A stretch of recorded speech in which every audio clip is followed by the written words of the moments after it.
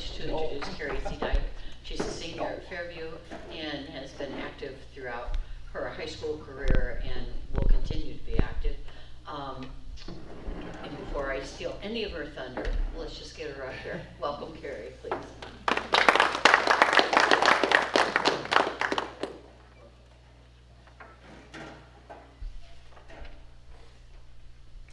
Good afternoon, my name is Carrie Zeedyk, and as Pat was saying, I am currently a senior at Fairview High School, where I will graduate this Sunday as the valedictorian of my class. After high school, I will be attending the Ohio State University to major in early childhood education and minor in agriculture communications. Throughout high school, I was involved in many different clubs and activities. I played volleyball, basketball, and softball, where we had various amounts of success in all three sports. I also participated in Student Council and FFA as the president of both organizations, and I was the vice president of the National Honor Society.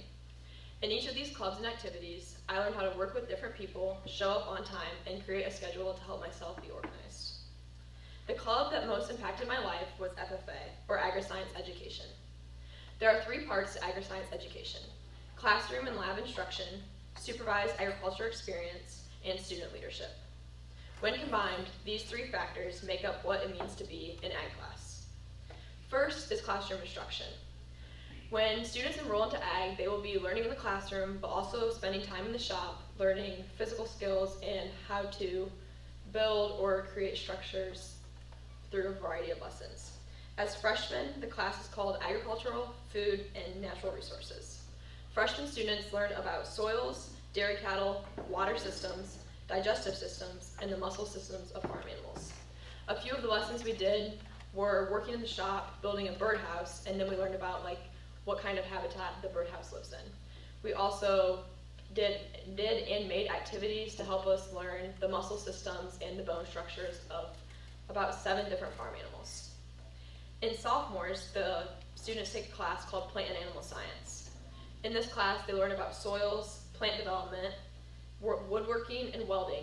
And then at Fairview, we also do a unit where we bring in chickens and we put them in the incubator and raise them from hatch and then to butchering. And we learn about how to take care of chickens, and then we also do lessons on them a couple times a week to figure out how are we raising these chickens and how can we make it better for the next year.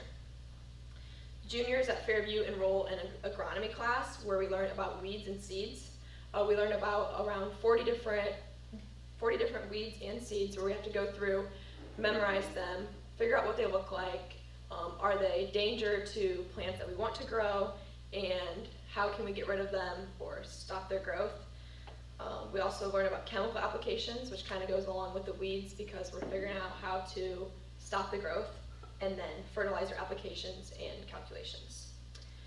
This year I was in the agribusiness class. That's a senior class, but there's also some younger students who can choose to enroll in that. We created resumes and cover letters that we can use. I used it for my summer job application, and other kids are just going to keep them on hand for scholarship applications or maybe even future jobs.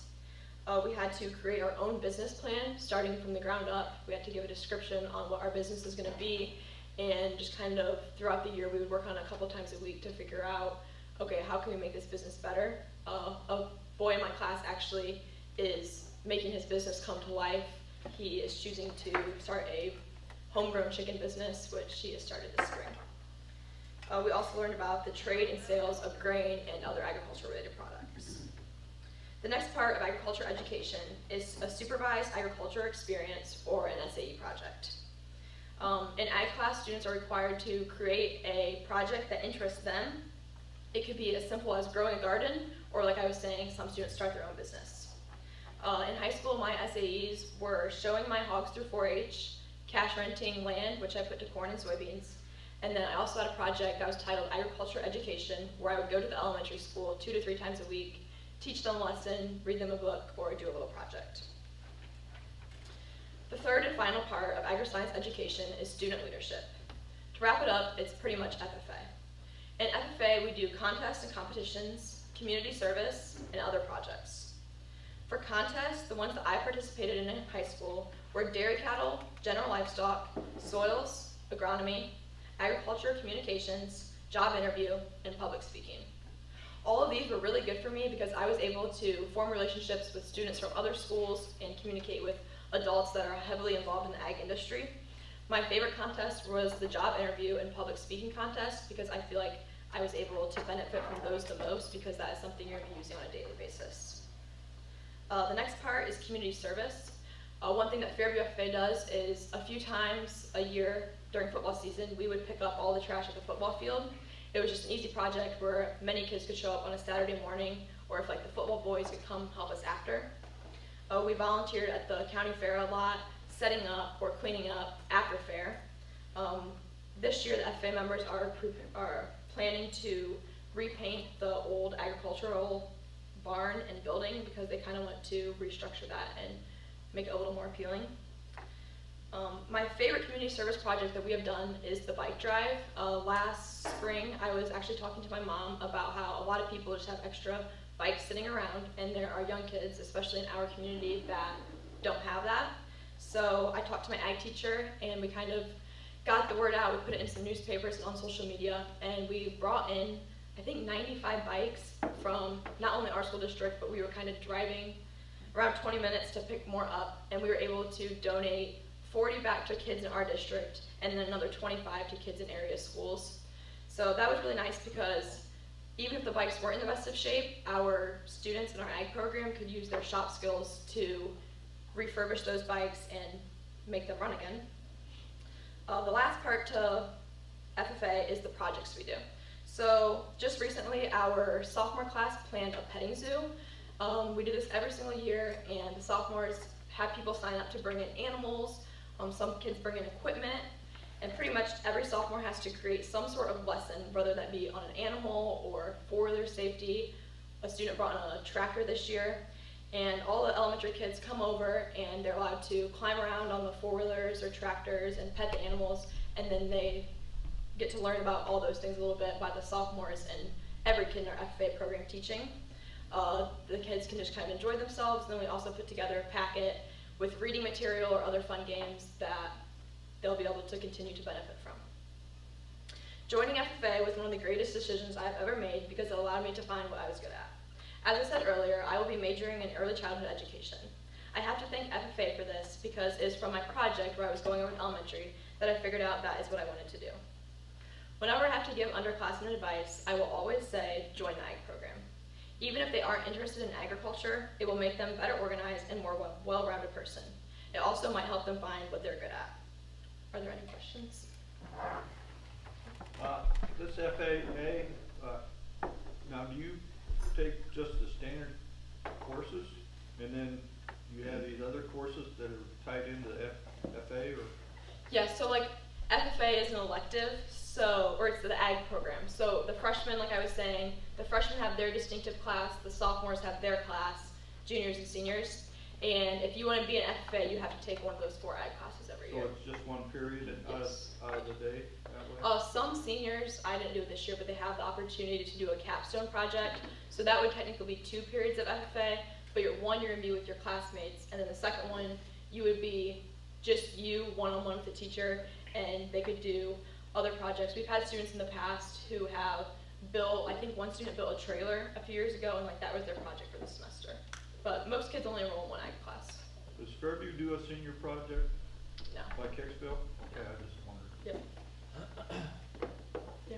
When you were assigned to do your business model and your friends, kind of doing this chicken farm now, what was your business model? I had the idea to make cups and put like agricultural messages on them, or like facts about what amount of like the agriculture contributes to our economy, or just like pictures of animals, and I was going to sell those, and then like we had to create what are other people benefiting from our business, and I was going to create a scholarship fund with the money I earned. Very cool. So how many members are there in FFA? At Fairview, there are 60 members, I think. We have a lot of freshmen and sophomores, but like in my ag class this year, there's only 3 seniors. So especially when students go to 4 county, it kind of dwindles off because they join their ag program, but we have around 60 kids at Fairview. I would say only 35 are active though. Carrie, who's your FFA teacher at Fairview? Jessica Nagel. She's been there for, I think, 6 years. And Jessica Nagel. How did that get started at Fairview and then Hicksville didn't get one of these FFAs? Hicksville used to have one. Did they really? Yeah. Okay. So I think Farmer, Mark Center, and Sherwood all had them, and then I think ag has just always been a really prominent area in our community, and that's why kids are motivated to join. And then there's even some kids who just sign up ticket as a freshman and they end up being one of the most active kids, even though they've never had any sort of agriculture experience. Now, go ahead. Oh, so years ago, I was the only girl at Woodland. I went to Woodland. I was the only girl in FFA at that time. So I'm kind of curious, you know, because not that I'm a feminist, but how many girls do you say? Do you have a lot of girls? I would say we were about half and half, and That's awesome. it's funny because a couple years ago on our officer team, we only had 2 boys. Everything else was run by girls, and I bet our last 4 or 5 FFA presidents have been girls too. This coming year is going to be a boy, but I bet the last 4 or 5 there's been girls. So. Well, you guys still have like a shop program and stuff, don't you, at Fairview? So can you do that aside from FFA, or if you're going to take those type of classes, does it need to be connected through FFA? No, we got rid of our woodworking, I would say 6 years ago. So now it's just if you want to be in the shop, the best bet would be to take the freshman and sophomore ag class, because as a junior and senior, you're only going to get in the shop for a couple weeks. But as freshmen and sophomores, freshmen get in the shop for an entire semester for welding, and sophomores get in the shop for an entire semester for woodworking. Was it a tough decision for you, Carrie? I followed you since junior high, and you guys are so successful. Was it a tough decision not to continue with sports after high school? Yeah, definitely, especially basketball. It's always been my favorite sport, and I really wasn't sure what to do because with college athletics, there's a lot that goes into it, and I was deciding on whether to do education or go into the ag industry. And when you're going into ag, your chances of colleges, it gets slimmed down quite a bit because not very many colleges have that anymore, especially those who are small enough where I could go play. So that was a tough decision, but you have to let go of it sometimes. So. Well, you're obviously very bright to choose Ohio State, so. Yeah. Oh, wait. I know. So how many sausages did you serve at the sausage stand with that? That's the Young Farmers. The FFA, we helped one day, but I wasn't able to help because of basketball. Okay. Are there any other questions? When you said teaching kids to be on time, and I heard a guy say one time, if you're on time, you're late. Yep, that's what we go by too. We say that about, we have our officer meetings for FFA at 7:15. We have a couple of people that are trickling in about 7:20, so that's what we always like to tell them. If you're on time, you're late, but if you're going to be on time, it's 10 minutes early. Can you introduce your parents? I don't think I know them. This is my dad, Russell. He is a farmer. We live outside of Nay, and he also coaches basketball. And then that's my mom, Susan. Welcome. If there's no more questions, I just want to thank you guys for having me, and thank you for all you do in our community.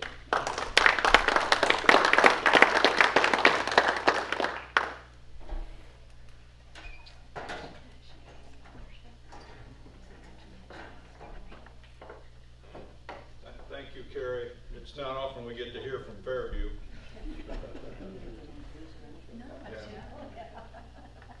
I appreciate you coming today. Anybody else have any other announcements? If not, we'll dismiss with the pledge.